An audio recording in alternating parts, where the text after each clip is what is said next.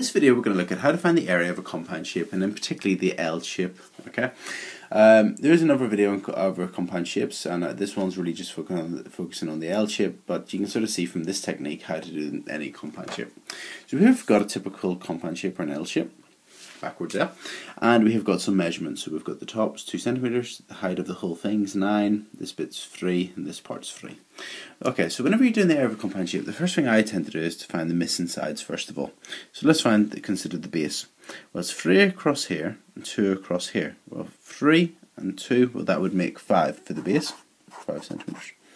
The whole height of it is 9, and if this part's 3, well, that means that this part here has to be 6. Now obviously it doesn't look like 6, not very good drawn, but if we got 3 and 6, then that would make 9. So the first thing we've done is just label the sides, the missing sides.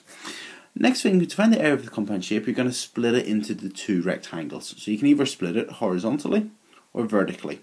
It doesn't matter which way you do it, as long as you make sure that you multiply the right numbers together. Okay, so what we're going to do is in this one is I'm just going to split it horizontally like this. Okay, to find the area of the rectangle, this one, the rectangle in the bottom, this one, what we're going to do is we're going to multiply the height by the width. So we're going to do 6 times 5, which equals 30 centimeters squared. So the area of this one is 6 times 5, which is 30 centimeters squared. Now, the area of this one, now the width of it's obviously 2, and the height of it is 3. Some people might make the mistake of going for 9, but 9 goes beyond where you've cut it. Okay, so it's going to be 2 times 3. So you can do 2 times 3, which equals 6 centimeters squared. And then the area of the whole thing would be 6 plus 30, so the area is 36 centimeters squared. You've done the 6 plus the 30 to give you 36 centimeters squared for the area of the whole thing.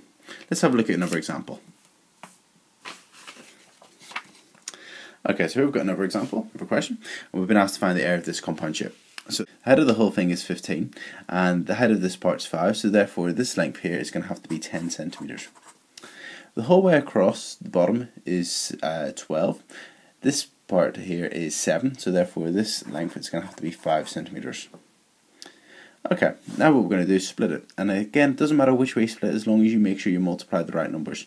This time we're going to split the thing vertically.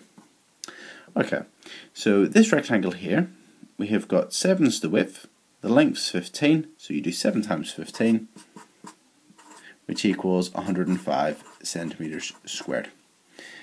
Notice I didn't use the 12 on the bottom because the 12 isn't the width of this, it's 7.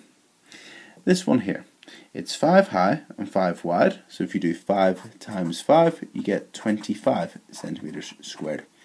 Notice I didn't again use the 12 because the length of this one's 5 and the height of it is 5. So because this is 105, and you add on the 25, and you'd get 130 centimeters squared. And that's how you find the area of an L shape.